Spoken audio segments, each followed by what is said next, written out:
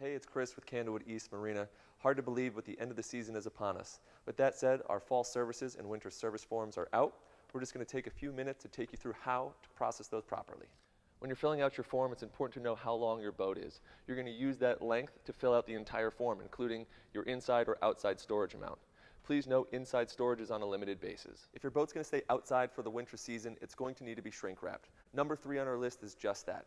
Please note if you have a tower, a pontoon boat, or a boat over 25 feet, there's a special line item for that boat. If your boat's been sitting in the water for the season, it's going to develop a water line. Number 4 on our list is a bottom clean so that we can properly clean that off and store the boat for the season.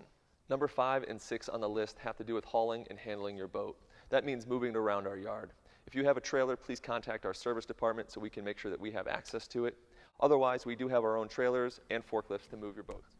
Number 7 and 8 on our list have to do with picking up and bringing your boat to Candlewood East. If you're dropping it off already, no need to choose either of these, but if you need our team's assistance, here's what you need to do.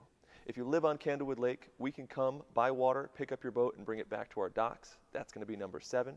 And number 8 is you live off-site and you need one of our haulers to come pick up the boat and transport it overland.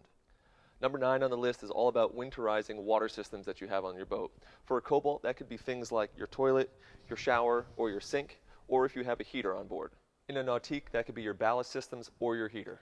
For our Barletta pontoon owners, you also have to winterize that center pontoon. Number 10 on the list is engine winterization. Now we have a separate form for those engine winterization rates, so make sure that you pull that out and look closely to make sure that you're picking the correct engine and price to go in there. As always, you can reach out to our service team at any time with questions so they can assist you filling out this form.